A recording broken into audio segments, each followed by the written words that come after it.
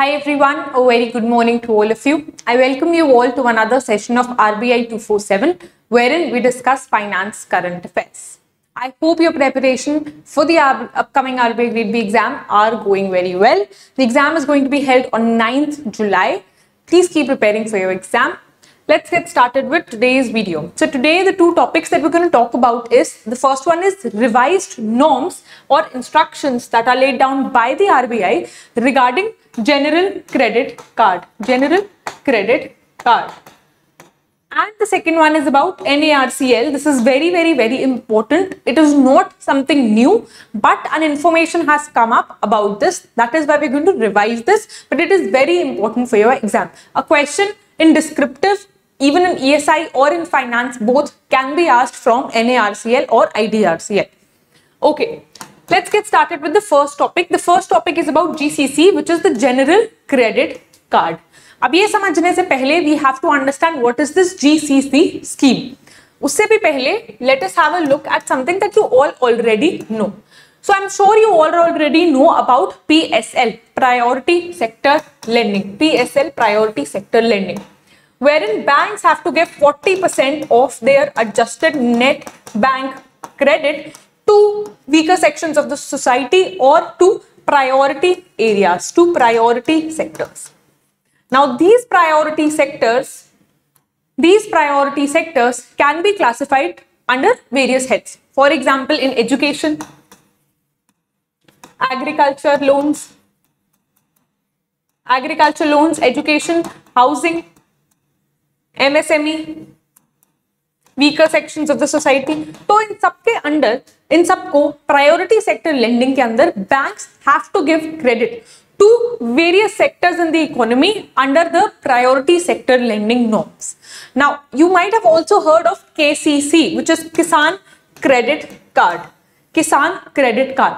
Under this, Kisans that are farmers, they can get loans through a credit card that they receive. So they can avail loans from various banks, from various RRBs as well, through a credit card that they get, which is the Kisan Credit Card. So similarly, the KCC, just like it is for the farm sector, it is for agriculture sector or farmers, we have various other credit cards for other sectors of society. For example, we have Artisan Credit Card, Artisan's Credit Card, which is for artisans as the name suggests, or the Laghu Udyami card, which is for small entrepreneurs, right? So various credit cards are issued or credit is given to various sectors under the PSL norms only. For example, MSME में भी credit देना होता है to entrepreneurs. So here we are focusing on non-farm entrepreneurs. So this was the objective of the RBI for bringing GCC schemes, General Credit Card Scheme, so that penetration of credit could be there to the non-farm entrepreneurial sector through issue of credit card in the form of probably debit card also. Okay. Now this was the objective.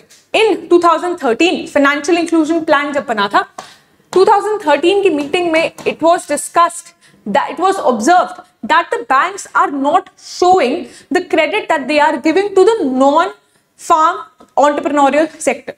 So it was reported by banks, it was observed that the data reported by banks under the GCC, that is General Credit Card, is not showing the entrepreneurial credit extended to various individuals, right? So to increase the penetration towards non-farm entrepreneurial sector, the scheme was revised again.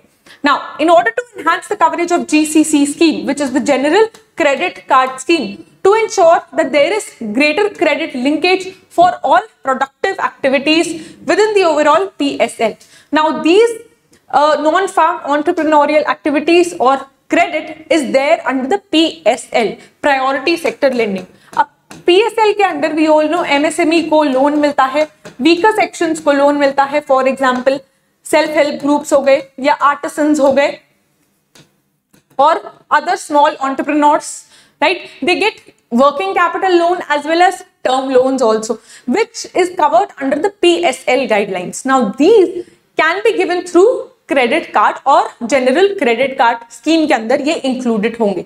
So that was the purpose of bringing the general credit card scheme or to enhance the flow of credit to various sectors under the GCC schemes, and so that banks can actually report the credit that they are giving to various sectors through credit card, and this should be recorded or reported under the GCC scheme.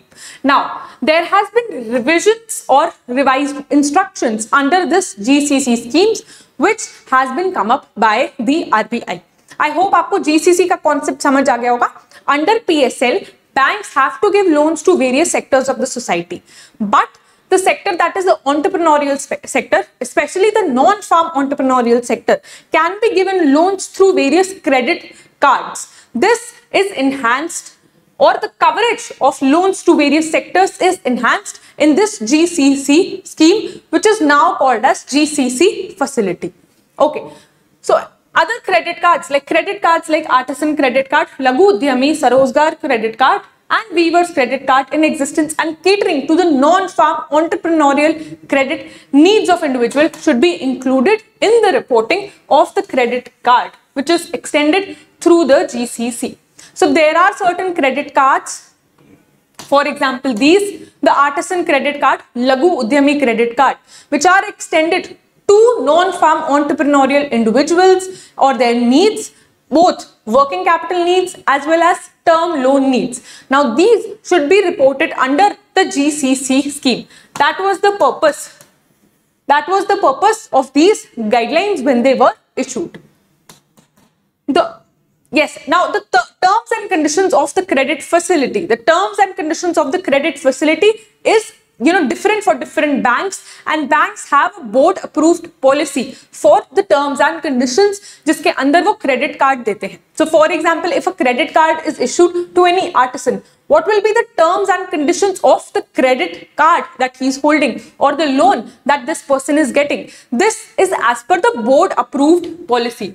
This is as per the board approved policy of banks under the general guidelines of RBI. So RBI has given broad guidelines or broad framework regarding the GCC. RBI ने GCC के अंदर एक broad framework दे दिया है, and now based on this broad framework, the board approved policy of every bank is different. The board approved policy, I am writing BAP. Board approved policies of various banks is different, which contains the terms and conditions based on which these cards are issued. Okay. Now the objective of the GCC scheme, like I told you, to enhance the credit facilities to non-farm entrepreneurial sector as well, and so that reporting can be done under the GCC scheme of RBI. So the objective was to increase the flow of credit to individuals for entrepreneurial activity in the non-farm sector. All non-farm entrepreneurial credit extended to individuals which is eligible under the PSL is included in the GCC schemes. So every non-farm entrepreneurial credit which is included or eligible under the priority sector lending will come in the GCC scheme. Now, any credit facility to the scheme would include both the working capital as well as term loan. When we talk about working capital, we mean the capital or the money that is required by any entrepreneur for day-to-day working. तो operations के लिए, day-to-day operations के लिए, for day-to-day operations, whatever working capital is required, the capital that is required for day-to-day operations by any entrepreneur, that can be availed from banks. The capital or the money that is required, that can be availed in the form of working capital requirement or also term loan also. So the credit facility can be in the form of working capital or term loans as well, in the form of term loan requirements of entrepreneurs. Now, this can be in the form of a smart card or debit card. So debit card में पैसे डलवा के they can utilize it. So the non-farm entrepreneurs can avail this credit facility through smart card or debit cards, which will be a biometric smart card compatible for use in ATMs and other swipe machines. So smart card या debit card के through this credit facility can be availed. Okay.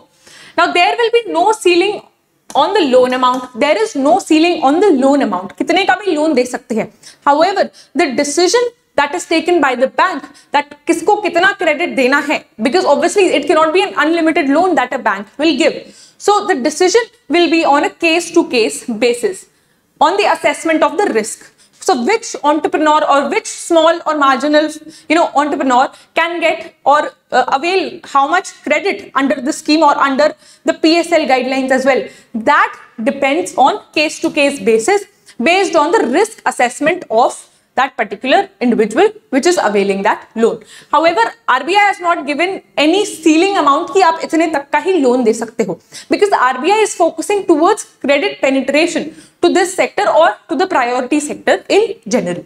तो अब ये जो GCC rules हैं, General Credit Card Rules, now there is certain revised instructions under this. Let us have a look at these. So revised instructions are as follows. सबसे पहले तो this GCC scheme will be called the General Credit Card Facility. This GCC scheme will be called the General Credit Card Facility. The instruction shall apply to all banks which can give credit cards. Now, which are these banks? The banks are scheduled commercial banks, all scheduled commercial banks, excluding, however, three types of banks are excluded. The first one is payment banks, state cooperative banks, and district central cooperative banks. State cooperative banks and district central cooperative banks are excluded along with payment banks.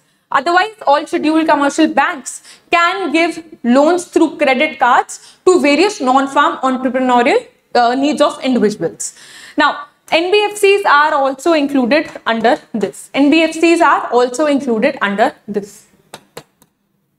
Now, individuals, entities, sanctioned working capital facility for non-farm entrepreneurial activities which are eligible for classifying under the PSL may be issued general credit cards. So if any individual or an entity which needs non-farm entrepreneurial loan for non-farm entrepreneurial activities, any individual or any entity which needs loan or credit for non-farm entrepreneurial, अगर एक small entrepreneur है which needs capital or credit for working capital requirement or even a term loan for operations in its business or entrepreneur hai wo, then it can be, and also it should be classified under the PSL. PSL norms ke under aata hai. Now GCC, that is general credit cards, can be issued to them.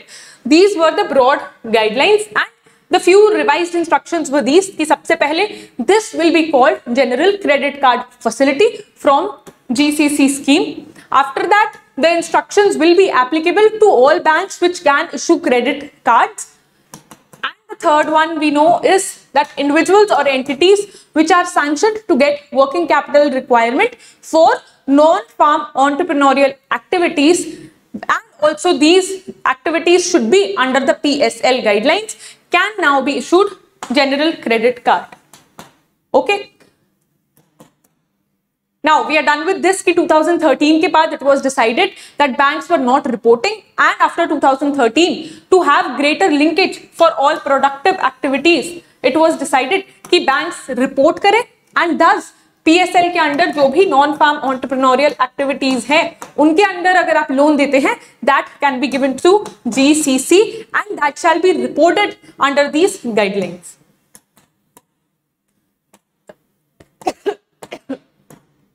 Okay, this brings us to the end of the first topic here. Let's have a look at the second topic, NARCL. It is very important to know about NARCL. And इससे पहले थोड़ा देख लेते हैं what is a bad bank or why is there a need of bad bank. Okay, now we all know about banks. They face a lot of times they face NPAs, non-performing assets. So banks At times, banks give indiscriminate lending or loans to various individuals, especially high net worth individuals, without proper due diligence. So this is what we have observed that banks have done in the past. Even now, banks are doing that. They are lending indiscriminately to a lot of high net worth individuals, assuming that their net worth is very high, and banks will be able to get get their loan back. So they rely on indiscriminate lending, because of which these assets of banks or loans of banks turn into non-performing asset or even stressed asset. अब हम stressed asset की बात कर रहे हैं. Stressed asset में we have NPAs, non-performing assets, for which principal and interest has not been given for 90 days. That is the definition of NPA, non-performing asset.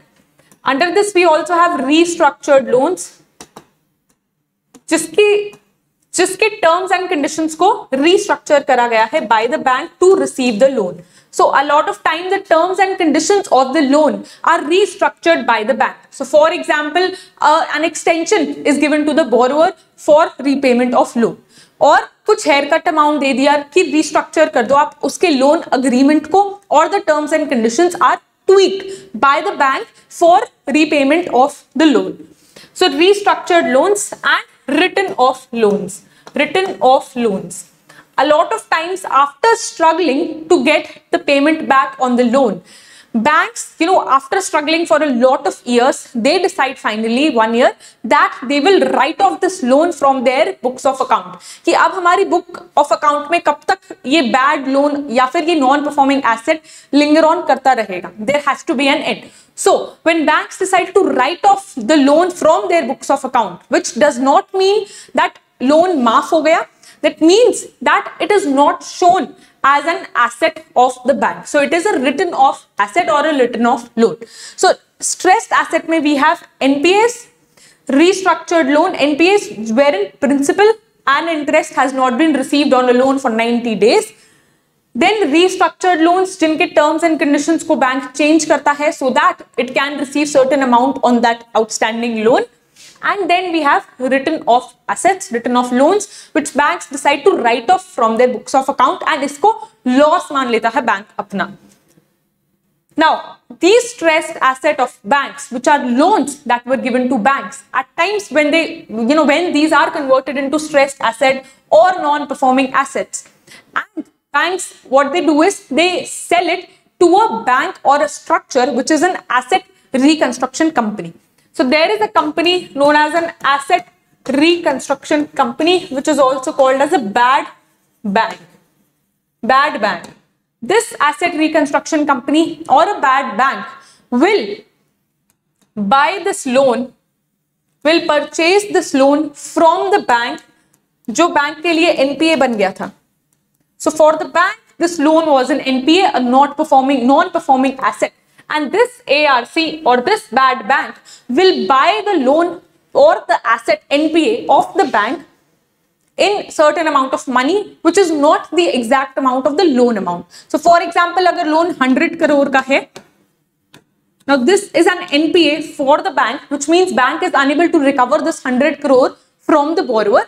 Bank will sell its NPA to a bad bank or an asset reconstruction company, and the asset reconstruction company will either recover the loan through sale of assets of the borrower, or it will further sell the loan to a third party. Now this is the function of the ARC, to buy the bad loans of the banks. Now this is not bought by the ARC at 100 crore. A haircut is given on that. Let's say 50% haircut हो गया, and the banks will only receive 50 crore on this loan. So the bank was eligible to receive 100 crore because 100 crore का loan था, but because it is a non-performing asset and because banks have decided to sell it to an asset reconstruction company or a bad bank, they will not receive the entire 100 crore. They will only receive after a haircut amount of, let's say, जितना भी है 50% का अगर haircut हुआ है, they will receive in this case only 50 crore. Now this is the function of a bad bank.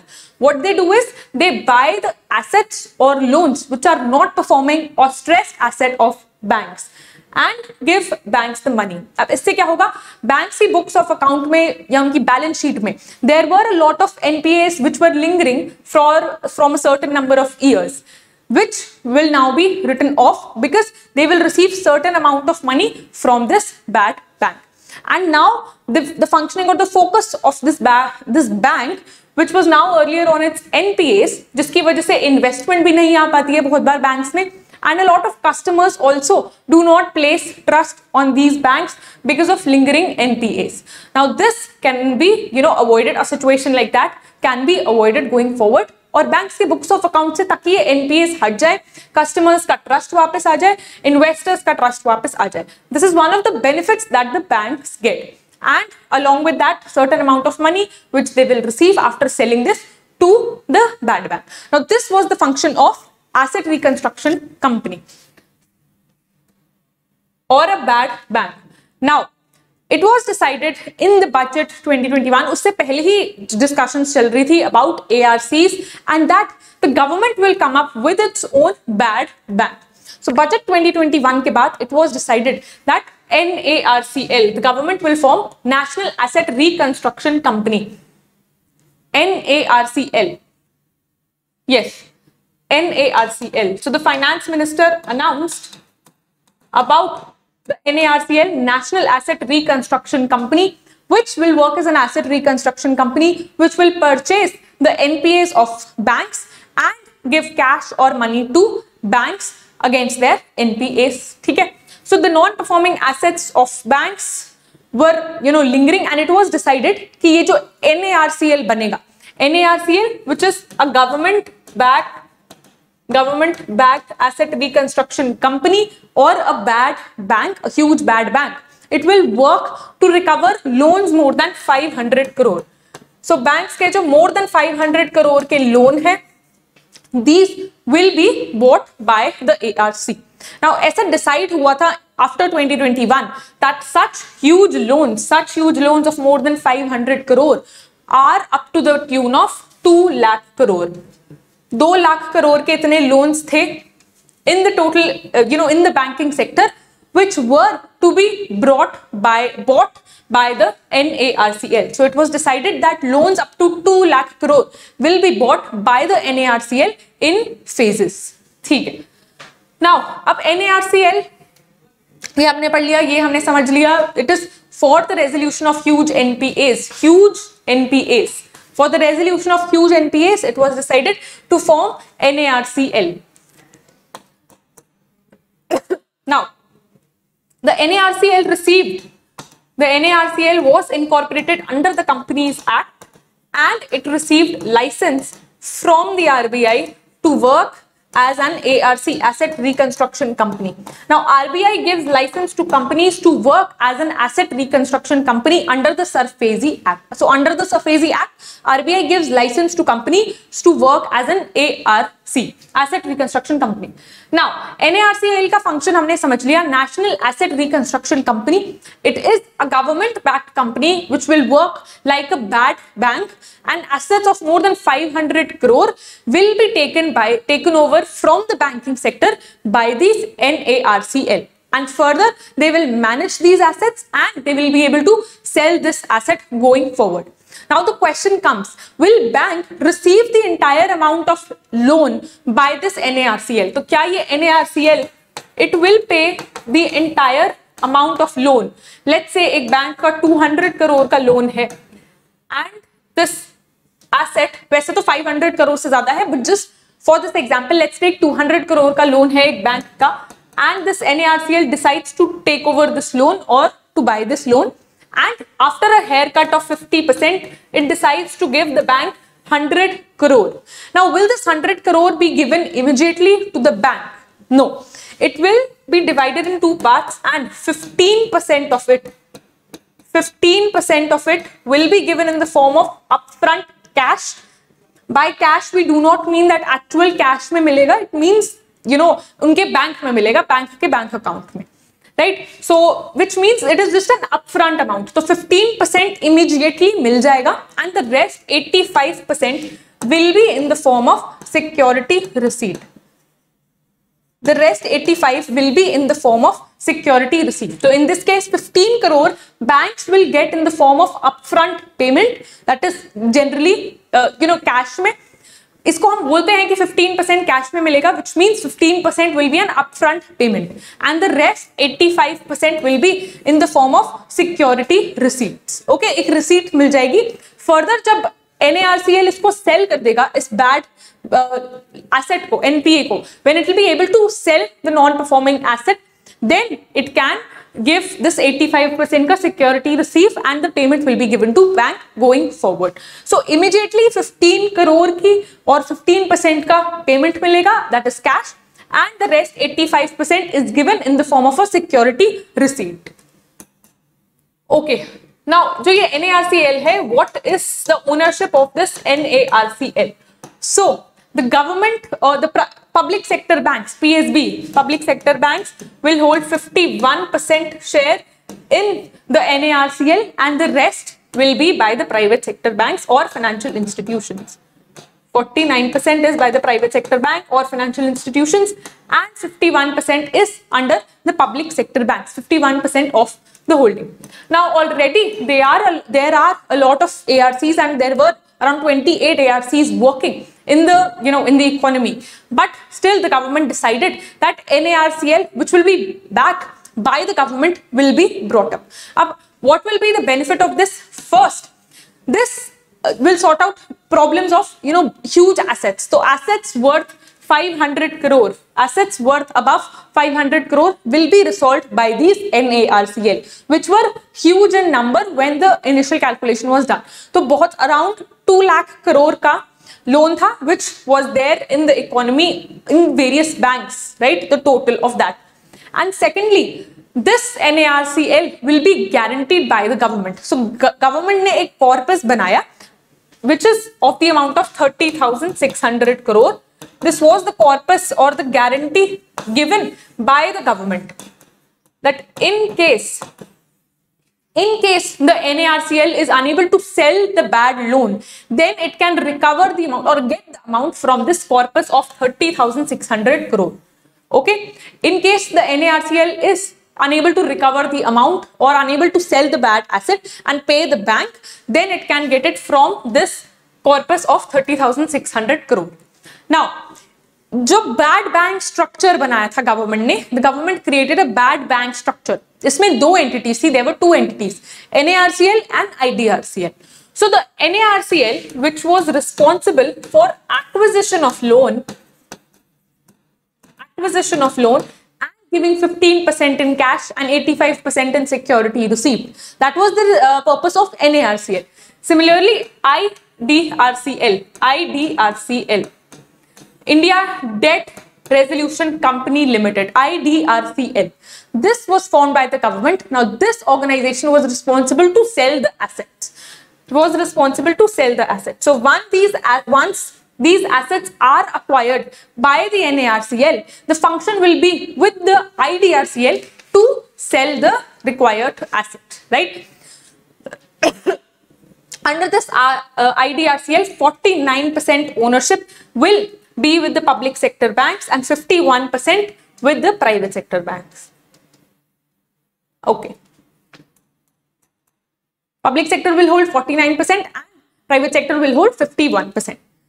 Now, so the IDRCL will be working towards managing the assets or selling the assets. So it will have takeover or turnaround professionals and experts working under this, which will function at selling or managing the assets. Okay? That is the function of IDRCL, and NARCL was responsible for acquisition of assets. Okay. Now, NARCL will first purchase the bad loan from bank, will pay 15% in cash and 85% in the form of securities. Then when the asset is sold with the help of IDRCL, the commercial banks will be paid back the rest. जो कि rest 85% amount है, they will be paid back once it is sold. Now, in case they are unable to sell the bad loan, then the guarantee of the government, which is a guarantee for 5 years. So government ने ये corpus 5 year के लिए दिया है for a period of 5 years. This 30,600 crore का corpus is can be utilized to give the banks, to make payment to the bank. Okay, now why is this NARCL in news? Let us have a look at that. And अब थोड़ी आपको news भी अच्छे से समझ आएगी. Now, the NARCL which is supported by the government, it was expected कि financial year 23 में 50,000 करोड़ के assets वो acquire करेंगे.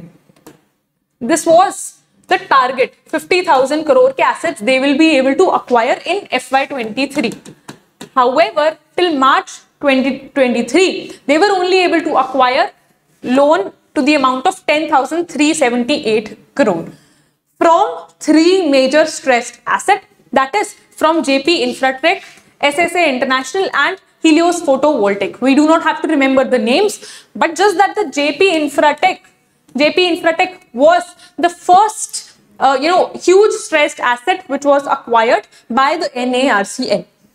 In this JP Infratech, IDBI Bank had, ये तो JP Infratech का जो लोन था, it was around 9,200 का loan, and the major portion or the major lender was IDBI Bank. IDBI Bank, around 3,600 crore का loan was given by the IDBI Bank. More than around 3,700 crore का loan was given by the IDBI Bank. And this was the very first acquisition by this NARCL in January 2022. Now, the reason I am including this is for you to understand कि ये कैसे payment हुई है to the IDBI Bank and the actual functioning of NARCL. So, it was decided कि NARCL जो IDBI Bank था, their exposure to this particular company JP Infratech, so their exposure to the company was 3,750 crore. However, after a certain haircut, it will be given 1,687 crore. 1,687 crore, and 15% of this will be received in cash, which is 253 crore, and the rest, that is 1434%, will be in the form of security receipt. So this is the practical example which has happened this time. That is why I have included this. However, the numbers are not important for your exam. This is everything about NARCL and IDRCL. Please go through this once because it is very important for your exam. It can also be asked in descriptive. Okay, let's come to the questions. What is the ceiling amount on loan for the purpose of non-farm entrepreneurial activity and is otherwise eligible? And it is eligible for classification as PSL. So, जो loan amount है, there is no upper limit or ceiling limit. However, it is decided on case-to-case basis. Under this, please write about GCC. Under this general credit card. So, there is no upper limit or no ceiling. It will be decided on case-to-case basis based on the risk assessment of the individual. So, no limit. Which of the following statements are correct about the new bad bank structure? NARCL has received license from RBI to function as ARC. This is correct. Public sector banks will remain 51% ownership, will maintain 51% ownership in NARCL. This is correct. NARCL has received 30,600 crore guarantee to back the security receipt. This is also correct from the government. Okay. Again, a question about the new bad bank structure. Is new bad bank structure mein we have two companies, which is NARCL and IDRCL. India Debt Resolution Company Limited. NARCL will pay 15% of the agreed amount in security receipt and remaining 85% in the form of cash. This is an incorrect statement. The government guarantee is extended for 25 years. No, for 5 years.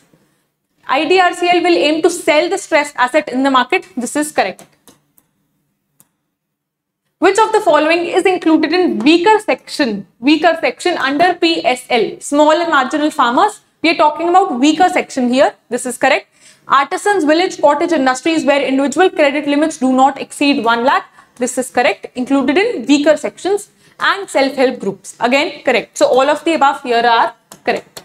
Right. This was the last question for today. I hope you enjoyed the session. Please पढ़ते रहिए. आपका exam is very near. All the best for your preparation and your exam. Thank you.